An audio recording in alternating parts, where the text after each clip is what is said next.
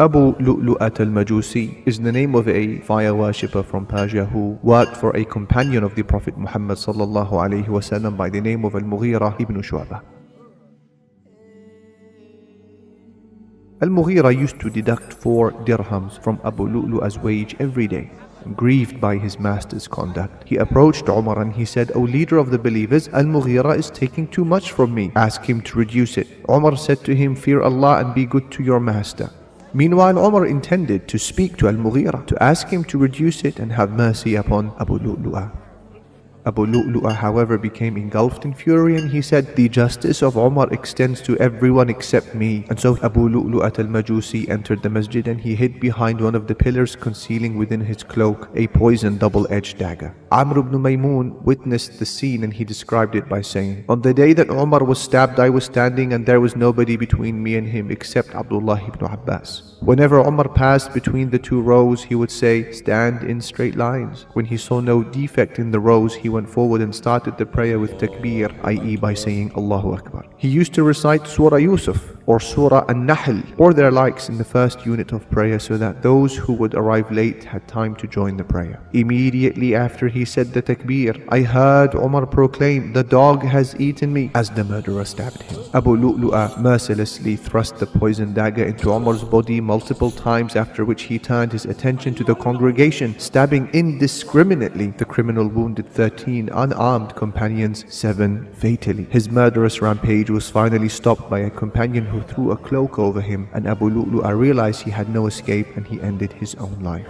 "Those who were standing by the side of Umar saw what I saw," Amr ibn Maymun, he said. "But the people who were in the other parts of the masjid did not see anything. They could no longer hear the voice of Umar and were saying, 'Subhanallah, Subhanallah.'" Abdul Rahman ibn Auf led the people with a short prayer. When he finished, Umar, he said, "O Ibn Abbas, find out who attacked me."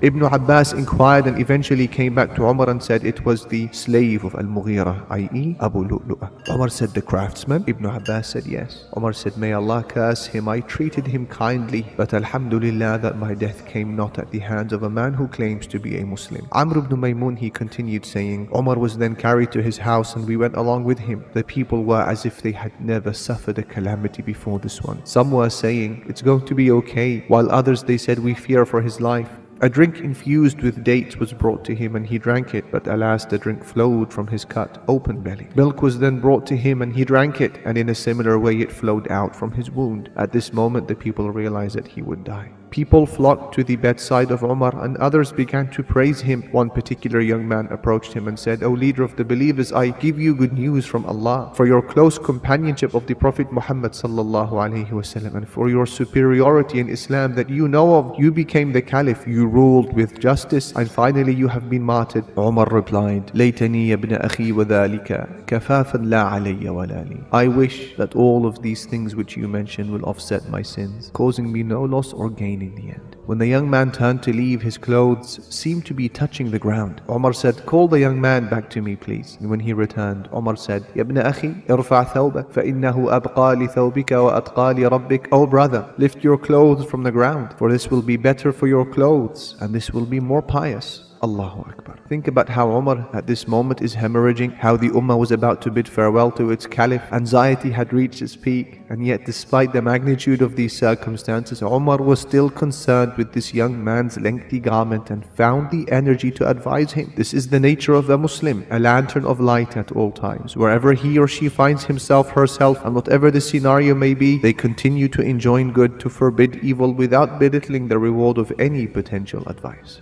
Umar then fixed his thoughts on his grave and the place of his burial. He turned to his son Abdullah and said to him, "Intaliq ila Aishata ummi al-mu'minina faqul yaqra'u alayki Umar as-salam wa la taqul Amir al-mu'minin fa inni lastu al-yawma lil-mu'minina amiran wa qul yasta'dhinu Umar an yudfana ma'a sahibihi." Go to Aisha, the wife of the Prophet Muhammad sallallahu alayhi wasallam, the mother of the believers, and say to her, "Umar gives you salam, but do not say Umar the leader of the believers, because today I am no longer the leader of the believers. Say to her, Umar ibn al-Khattab asks you for permission to be buried alongside his two friends. Here he was referring to the Prophet ﷺ and Abu Bakr, both of whom were buried within the apartment of Aisha. Imagine breathing your last few breaths knowing the soil will be your home in a few moments. Most would be in a sheer state of panic due to the turbulence of death. Ponder, however, at the steadfastness of Umar as he, during his dying moments, arranged his own funeral. Abdullah greeted our mother Aisha and asked for permission to enter. After being granted it, he entered and he found her sitting and heavily weeping. He said to her, Umar ibn al-Khattab gives you salam, and he asks if you will give him permission to be buried alongside his two friends. Our mother Aisha responded, Kuntu uriduhu li nafsi wa la uthiranna bihi al-yawma ala nafsi. I had reserved this spot for my own grave, however I will prefer Umar over myself today. When Abdullah returned, it was said to Umar, Abdullah has come back. Umar said, help me sit up. So Umar was propped up, and turning to Abdullah, he asked him, what news do you have? Clearly this was something that was bothering Umar and it was on his mind. He said, O leader of the believers, it is as you wish. She has given permission. Umar, he said, Alhamdulillah, there was nothing more important to me than this. Amr ibn Maymun, the narrator of this incident, said in other reports, سمعته لما طعن يقول وكان أمر الله قدرا مقدورا. The moment Umar was stabbed, I heard him recite the verse from the Quran, and the command of Allah is a certain destiny.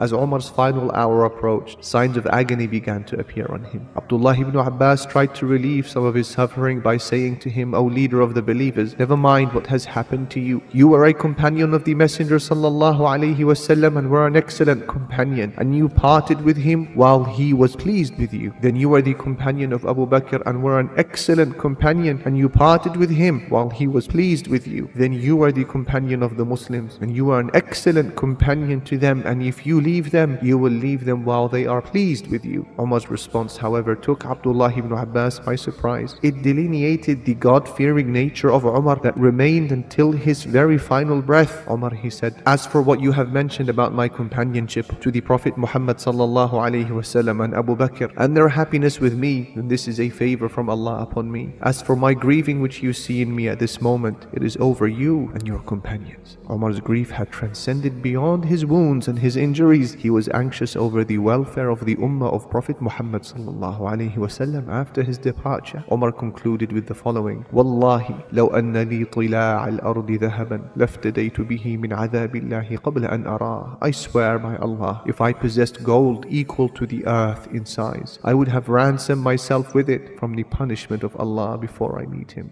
Reflect on who it is who is uttering these words. Not a disbeliever who had disregarded his purpose of creation, not a criminal who had spent his life pursuing sins, not an average Muslim who had fallen short of the very basics of Islam, ignoring and delaying all advice that he or she had received. This was Umar, the one guaranteed paradise on numerous occasions by the Messenger ﷺ himself. This is Umar. His palace in paradise was mentioned to him by the Prophet ﷺ. He had entered into the very dream of the Messenger on numerous occasions. He was promised martyrdom by the Messenger and was granted it as he was leading the believers in prayer. It was his weeping that could be heard by the Muslims at the very back of the masjid as he stood at the front leading them in prayer. It was he who scarcely slept by day, not wanting to neglect the rights of the Muslims, and who barely slept by night, not wanting to neglect the right of Allah. He accompanied the Messenger ﷺ, fought alongside him above the soil, and was eventually reunited with him once again as he was lowered beneath the soil in Aisha's room.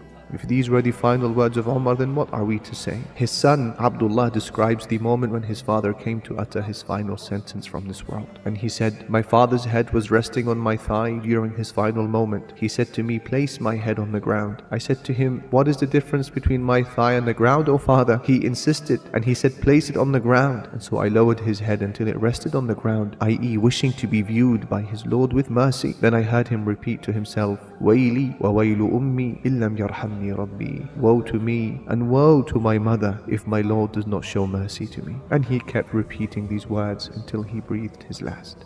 The Muslims crowded around Umar's soulless body as it lay on the bed before being lifted for burial. Some stood contemplatively, some praised him, and some were making dua. Abdullah ibn Abbas describes this moment by saying, "As we were standing, I was startled by a person who took hold of my shoulders from behind me. I turned around and it was Ali ibn Abi Talib. He asked Allah Almighty to have mercy upon Umar, and he said, addressing his corpse, 'There is no one whose deeds I would love to meet Allah with more than you. I swear by Allah, I am hopeful that Allah will gather you with your two friends.' This is because I used to frequently hear the Prophet ﷺ say, 'Me, Abu Bakr and Umar arrived. Me, Abu Bakr and Umar entered. Me, Abu Bakr and Umar exited. And so I am hopeful that Allah will gather you with them.' Indeed, they were together in every walk of life, and it was this dedication to the prophetic way which qualified Abu Bakr and Umar with yet another point of unity: their ages during their last days. Anas ibn Malik, he said, the Prophet ﷺ passed away at the age of 63, and Abu Bakr died at the age of 63, and Umar died at the age of 63. May Allah subhanahu wa ta'ala have mercy upon you, O Umar, and may Allah gather us with you in Jannah. Your biography of integrity, humility, ambition, relentlessness in Allah's cause never ceases to amaze us. But then how can we be surprised when we remember who it was who raised you? May the peace and blessings of Allah be upon the Prophet Muhammad sallallahu alaihi wasallam.